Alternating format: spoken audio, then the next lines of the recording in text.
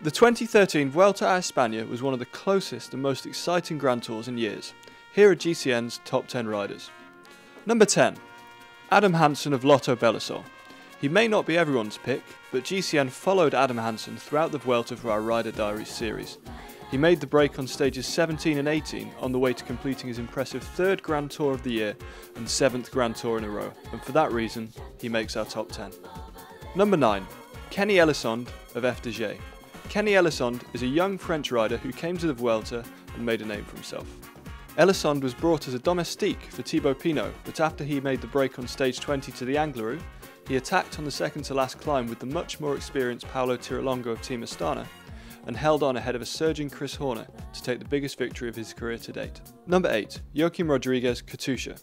Rodriguez took a victory on stage 19 to the Alto Naranco, attacking the group of favourites with 1 kilometre to go to take the stage win to go with teammate Danny Moreno's 2 earlier victories. Up to the second last day, he looked like he could be in with an outside shot at the overall victory, but was dropped by Chris Horner, Vincenzo Nibali and Alejandro Valverde and finished off the overall podium at a Grand Tour for the first time since 2011.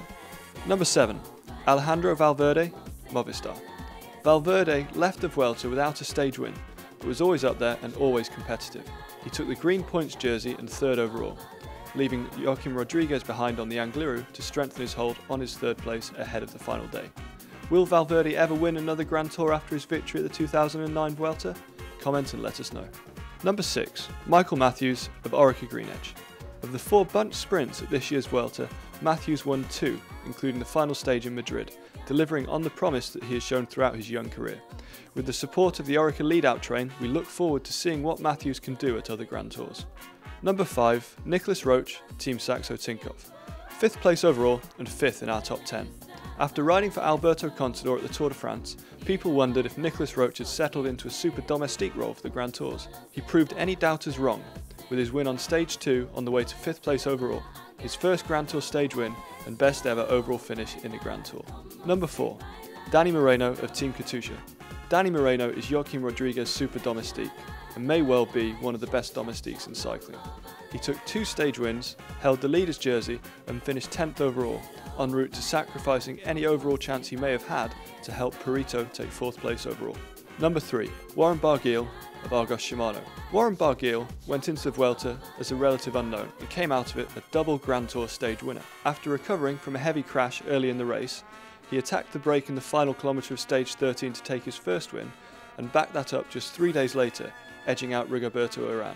Barguil must be marked as one to watch for the future. Number 2.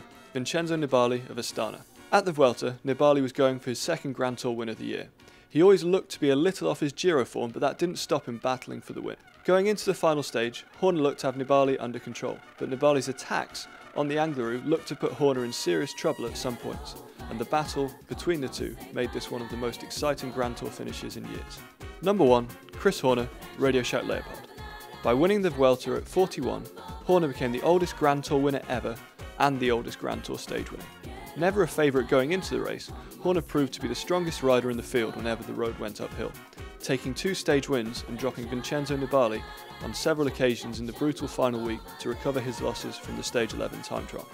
Horner battled Nibali all the way up the Angliru and dropped him in the final kilometres of the climb to solidify his lead before a victory lap on the final flat day in Madrid. Who would be in your top 10 riders of the Vuelta? Have we got it right? Let us know in the comments section below. Pushing all of the win, but that's not completely true, because after you've done your turn and you lose a bit of speed and go back down the line, you then got to increase that speed again in order to get back onto